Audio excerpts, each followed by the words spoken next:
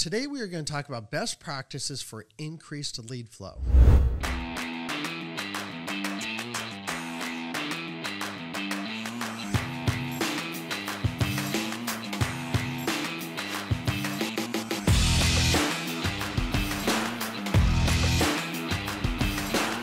Hey everyone, welcome back to this week's episode. I am Chad Owen, the Annuity Sales Coach, owner of Retirement Realized Financial and Retirement Realized Agents Academy. What is the difference between the two? Retirement Realized Financial is where agents are actually writing business under us.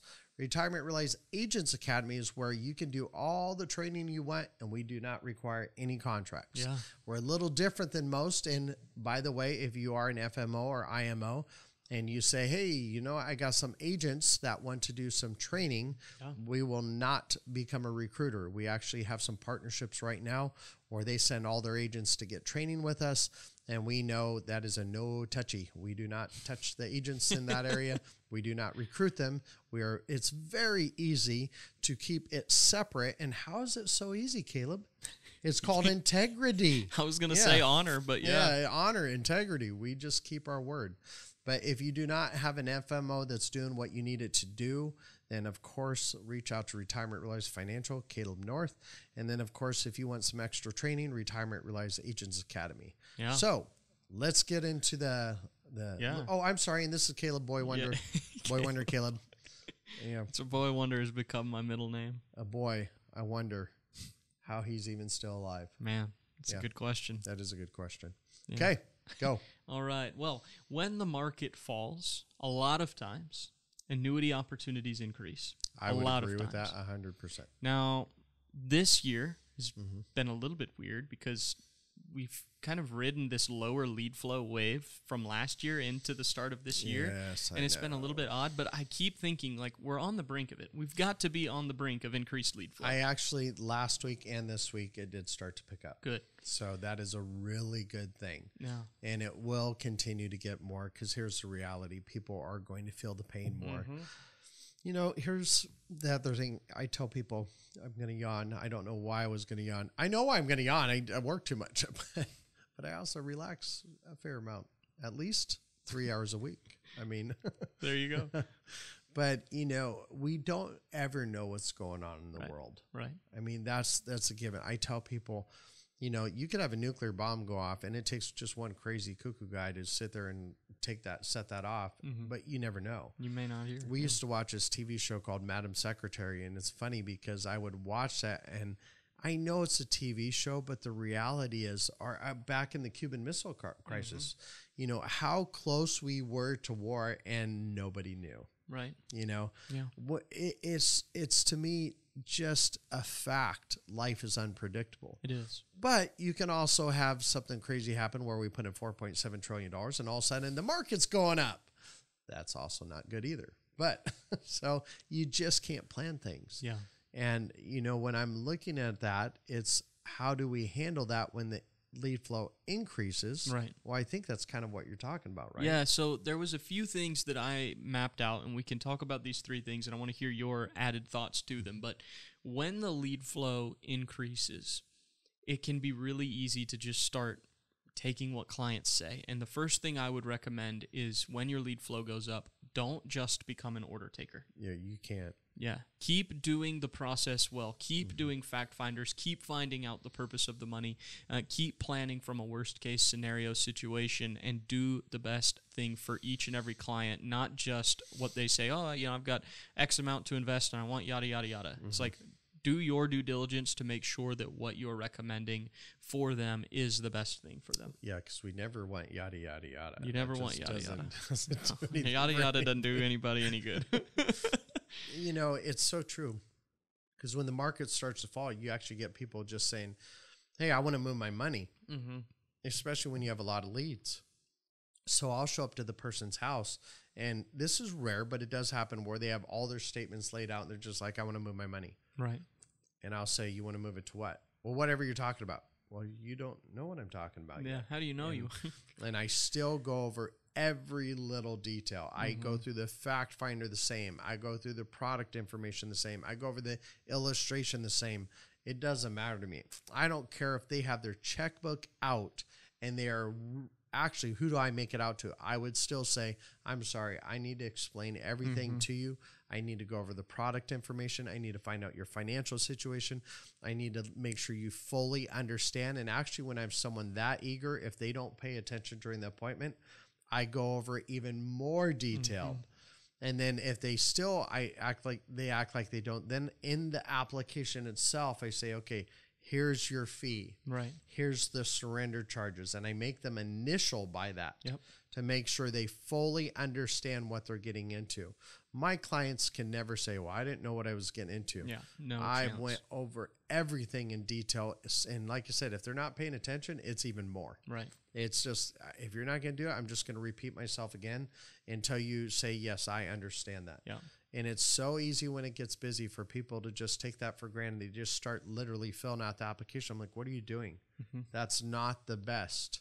You know, you've got to explain everything in detail. Yeah. I've heard some stories about agents cutting corners, clients not having the information that they probably should have had, and coming back to biting the agent in the rear end. If you're going to cut corners, this is not the industry to do it. I agree. I mean, the reality is I could cut corners and know beyond any shadow of a doubt that I've done the best for the client.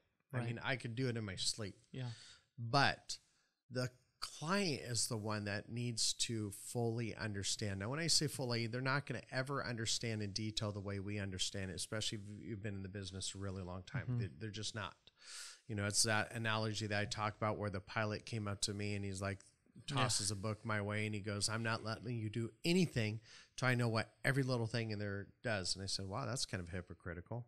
He's like, what did you say? I said, that's hypocritical. I said, I love flying. I love traveling. Not once I've ever went up to the cockpit of the plane and told the pilot, you're not flying me anywhere till I know what every little button there does. Right. I said, what would happen?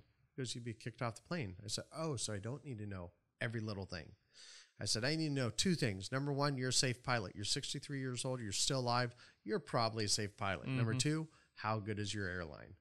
No matter how great of a pilot you are, if a wing falls off, you're in trouble. Yeah. So, you know, I need to know you're good and your airline's good. Yeah. That's all it comes down. So mine is I'm the agent. I'm an expert in this area. I can get you from point A to point B and without turbulence. Right.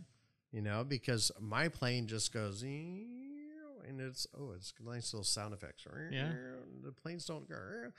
If your plane sounds like meow, you should probably reconsider. I remember a time, this is a side note, but Leilani and I were flying, and it's kind of the role. I always want to make sure my wife feels safe. And so we have a 4-propeller plane, you know, it's the T planes, and we're just taking a short little flight, and we're up at the top, probably, 28,000 feet, and all of a sudden 2 of the engines shut off. Oh, wow. And Leilani goes, is that normal? Is that okay? And I'm like, oh yeah, hon, that's fine. Totally Internally, I'm going, we're gonna die. You know? Gosh. But I did find out that is a normal thing to power down the engines, saves on fuel. But I just wanted to know, hey, we're all good. Yeah. Look at that ground approaching really quick. No, anyway, my kids are gonna be so rich. No, Yeah. Good insurance. Yes, good insurance. Yeah. Side note there too is if you don't believe in it, you don't buy it. Right. So I actually own all the major annuity products that I've really believed in over the past 17 years. Well, actually, once I turned 40 is when I started getting into it. And I own annuities myself. You do. And that's important because you and I've heard you say this to clients. I own this annuity. Like this My one that I'm 27-year-old presenting son to you. owns an annuity. Yeah. When he left his other job, he had a 401k. We rolled it over. And I have all the confidence in the world. It wasn't huge, but I have all the confidence in the world. I put him in the right thing. Yeah, that's so good. No income rider, but yeah. Well, I mean that's an age issue. Yeah. Okay, so we talked number one about don't just become an order taker. Yes. Right? Do everything right still by the client. The second thing that I want to add to that when you get an increase in lead flow is create a bunching system for your calendar and your workflow. Okay, and I'll illustrate this with yours. Okay. Please do. I'd like to see how you explain how I bunch my leads. You do. So Chad gets leads in, and he calls on Mondays. Monday mornings, Monday evenings. That's your call day. 9 to 10 and 4:30 to 7:30. Except when leads stinks like they have recently. So I call from 5:30 to 6:30. Yeah. Like last week. Because your stack's like itty bitty. The heck, man? I've never had a call time but I still have 9 million on for the year. Yeah, you do. 10 million for the year, something like that. Your goal's 20 million by June. By June, yep. Yeah, and you're on track for it. Yep. So 20 million by June. yeah, good luck. Yeah. But point is, you call on Mondays. Nothing to do with luck. It has to do with blood, sweat, and tears, crying, panting, throwing up, passing out, and then waking up and start, rinse, repeat. So Okay, anyway. that's quite a visual. Wow. Hey, so you've got calls on Mondays. You wouldn't know that because you have a cushy office job, Yeah, but anyway. it's pretty good. But then again, you work for me, so it's not so cushy. Yeah, that's where the bags come from, Chad. The dark circles in the bags come from working with you. Okay. You call on Mondays. You run appointments Tuesdays, Wednesdays, and Thursdays. Yep. And you follow up on pending business and do trainings on Fridays. Even with the limited amount of lead, I've actually recently run some appointments 2 times on Mondays, and I've run a couple Fridays appointments. It's because flow for you recently has actually slowed down. Thankfully, this past week it started picking back down, up. But the actual appointments haven't slowed down. This is where, I mean, we're strong Christians and we believe beyond any shadow of a doubt there is no luck. I mean, this is Godonomics. There's no explanation to this. You're off to a better year than you've ever been with Yet I've fewer had the leads. least amount of leads. Than you've ever had. Yep. I mean, riddle me that. Process is obviously very important, called the Bible. but there's a lot of favor on that. Yeah. The riddle is the Bible. So that's the riddle? That's the riddle. That solves it. Well, there That's you go. why it's happening. He answered his own. No, but I didn't. The Bible answered my own. But if lead flow was vast, you would stick to your bunching. You would be calling Mondays. You would be running appointments Tuesday through Even Thursday. more so, yeah. Right. When there's a lot of leads, I am very deliberate. I'm only making calls from 4:30 to 7:30. I'm only making calls from 9 to 10 a.m. on Monday. I'm trying to also bunch territories as well. Correct. So if I hit San Antonio one day, Austin the next day, San Antonio the following day, I try and do that. I mean, there's exceptions to that. The other day I drove over 400 miles. And it was, and with gas, the price it is right now. Your I cost per literally lead took just my went knife, way I up. opened up my side, and I gave them my kidney. Yeah. So, and they said, sorry, we're going to need the other one too. Yeah, probably. No. But the purpose of bunching is that it creates increased efficiency. You have to be efficient. Yeah. There's no doubt about it. When lead flow is up, you've got to make the most of your time. Yeah. And organized. You need to make sure your leads are, okay, for example, I have my leads that are 0 to 2 months old. Then I have the leads I've already met with that are asking me to call them back, or I wasn't able to get an appointment right then. Right. And then if somebody says, hey, you know what, I'm just not ready, call me in 6 months. I have a little file system where I have the months. And if it's in January, I put it right in the July slot to call them then. Yeah. Which reminds me, I need to check and see if I have any March That'd leads. Haven't be done a that happy yet. surprise if you go in there and there's a nice big fat stack. That'd be nice. Especially when you're waiting for someone to turn 59 and a half. Oh, yeah. Yeah. That's a good one. The third one that I was going to add to this is keep track of how your time is spent for future tweaks. What I mean by that is when you're making calls, keep track of how many leads you're calling, how many people did you get in contact with. But here's the key too. How much time did you spend? I mean, if you talk with, 6 people on a Monday, but you spent 4 hours on the phone, you're spending way too much time per person on the phone. And you can recognize, because you're keeping track of your time, now you can think through, okay, you know what, I need to make my phone process more efficient. And that's where you get to a point where I don't have to do that anymore. Right. I mean, God, if you ever thought about how many calls I've made in the past 18 years. Thousands. I mean, it's because a normal day is 100 calls. So, I mean, you just take that times 52 weeks times 10. So that's 5,200 times 2 is over 10,000. I mean, easily. Yeah. Over 10,000 calls in 20 years. Oh, so. I would say way more than that. Like, yeah, I'll give because that's only including Mondays. Right. Yeah, we have, I know an agent that made over 9,000 calls last year. How much volume did they write? A couple million. Okay. But they were using all old leads. I know who you're talking about. Yes, that is true. All like aged leads, aged 3, 4, leads, 5, yep. 6-year-old leads. Which you're going to have to call a lot more on those. I mean, it's 200 calls a week plus. Oh, easy. Yeah. Yep. But stewarding the opportunity really well and still writing business. I mean, he's closed business from leads that are 5, 6 years old. Yes. And that's phenomenal because you can't tell me, a dead lead literally means the person's dead. that's a dead lead, because the reality is, 4 years ago, their situation could be, they could have been 62 years old. Now they're 66, and they're like, hey, you know what? I totally forgot about you, but yeah, it's important to me now. It wasn't then, but now it's important to me. Right. So yeah, I don't see why you'd stop calling. I literally had an agent tell me, he sent me a picture of a lead form he had got in, sent me a picture of the obituary. And it was literally like a week after he got the lead, he saw in the obituary that person had died. Yeah, that's when you need to stop calling. That's it. That's just stop. That's a whole new meaning. No obituary chasing. Yeah. You know what the crazy thing is? I heard there's this people that do funeral type things. They actually read the obituaries, and that's how they get their leads. I'm like, that is just slimy. You know, like for windows or whatever it is, you know, Oof. they know it's a widow, and what? Yeah. That's crazy. There's parts of the sales industry I just want to stick a fork in their finger. Yeah. Because it's just horrible. Yeah. But yeah.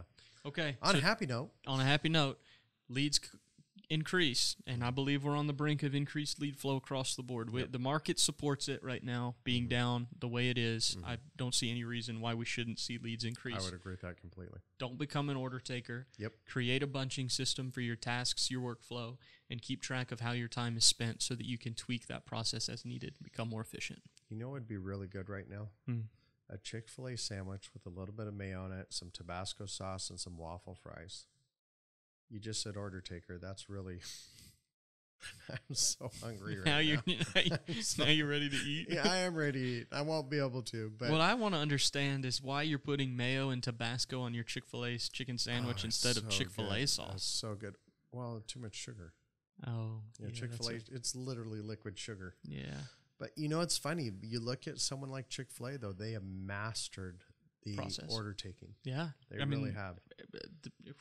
If the federal government would take notes from Amazon and for a mailing system and Chick-fil-A from processes and procedure at the DMV. All Chick-fil-A's are going to close down during the voting process, and you're going to vote through a Chick-fil-A line, and you're going to get through quicker than anybody else. If you could vote and handle all your DMV stuff like a Chick-fil-A drive-through, how amazing would that be? And if the United States Postal Service was as efficient as Amazon? That's so true. Okay, well, we'll leave you guys on that. As you know, we do get a little sidetracked, but I've had so many people tell us it's real because it's not the staged, hi, Caleb, how are you doing today? Yeah. Well, gee, I'm doing great. Let's talk about index strategies today. Yeah, we don't do that. Yeah. Okay, guys, have a great day, and, of course, happy selling.